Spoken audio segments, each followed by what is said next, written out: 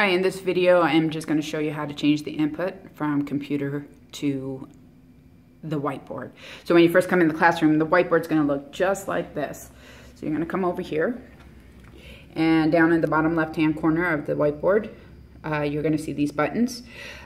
Hopefully on every single whiteboard you'll see this information as well, where HDMI 1 equals computer, HDMI 2 equals collaboration equipment or a laptop, OPS HDMI is going to be the whiteboard.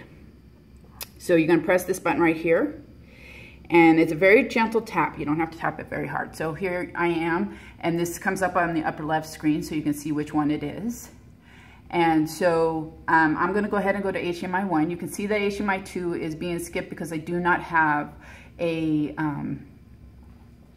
anything attached to it. But here you go. This is what the screen would look like when you go to the computer screen, and you can see it just duplicated the screen.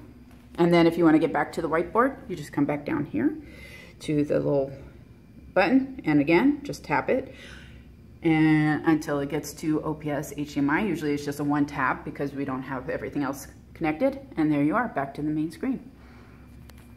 If you have any questions, comments, or concerns, please contact me, Edith, at extension 51730. Thank you.